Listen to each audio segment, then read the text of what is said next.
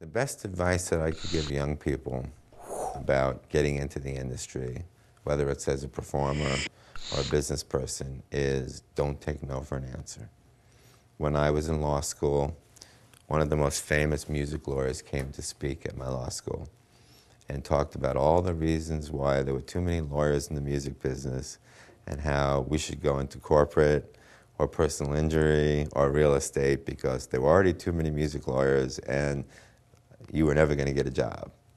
And I could have reacted to that in two ways. I could have said, wow, I could learn by this guy and really, heed his words of advice and go into another business.